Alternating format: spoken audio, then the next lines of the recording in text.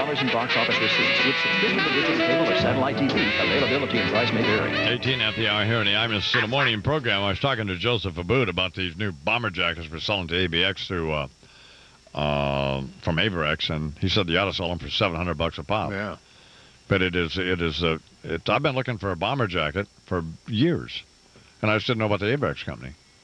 And so we made a deal with them, and we're selling the Averex 50 Mission A2 Vintage Lambskin Bomber Jacket for $357.57. You can't buy it for that anyplace.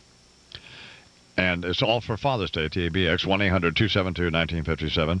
And what you get with that for Father's Day, this is a great deal. You get a Fat Loser, Lion Weasel, or Bald-Headed Geek, first-class, heavy-duty cotton twill baseball cap, and heavy-duty cotton T-shirt, not a cheap, flimsy T-shirt. With real heft to it. With matching letters of either Fat Loser, Lion Weasel, or Bald-Headed Geek. Yeah. Free. Excellent. Free. Unbelievable. With a jacket. That's a $50 value, plus you can't buy the jacket any place else for that. Abboud suggested it ought to be about a half price. T-shirts come in black or white. Jackets are going to take about 8 weeks for delivery, maybe not quite that long. But you need to order now. The sooner you order, the quicker you get them. Now, if you don't love your dad enough to buy him the jacket for Father's Day, everything else at the Auto Body Express for this Father's Day sale, now through Father's Day, 20% off. 1-800-272-1957. The Auto Body Express, as I mentioned, is sponsored by Nikon.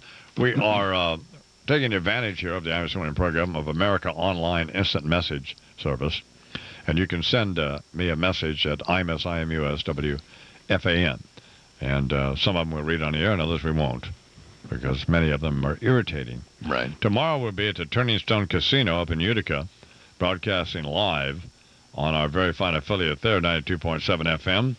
And our guests will be Jeff Greenfield and Fred Imus and a number of other people that are not on my sheet yet. But, of course, Mike Francesa, because Mike is the National Thoroughbred Racing Association is contributing $10,000 for each Triple Crown race to the Imus Ranch for Kids with Cancer and to Ronald McDonald House Charities. And so for this Preakness race, we decided to take the $10,000 and bet it on the race. And I said that if we lost the money, I would make it up myself out of my own pocket. Yeah.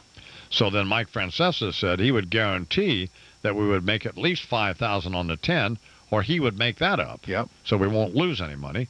In addition to that, we now got $5,000 in cash from Bo Dietl, so we have $15,000 to bet on the Preakness.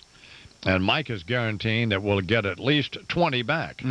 We'll get the original 15 plus at least 5. Yep. And if we don't, then Mike will make up that 5, and I'll make up the other I'll make up the original 15 if we lose all that. So that's essentially where we are. Excellent. So I'm on the arm for Bo's 5, which we're risking on the race. Right. And for 10, we're also risking. So Mike will be on tomorrow to discuss all of that, and Fred will be on with his pick of the race, or whatever that is. They're all out voting now. Hey, Bernie, did Deirdre, Chris, and Mike already vote? Yeah, they voted. Bernie has their votes. Oh, you have their votes. Yeah. We need a couple more minutes. Without telling me how they voted, did they all vote for one person? Did they all vote for one person? No. Did they No, vote? it's not unanimous, if that's your question, no. Oh, really? It's not? They did not vote in a block. I didn't vote yet. Well, how about, now, do we have Breen, Lupica, and Deirdre's vote yet? Yes, I'm about to put them in the can right now. As a matter of fact. Did Deirdre, Lupica, and Breen all vote for the same person? Deirdre, Lupica, and Breen. Right. I believe they did.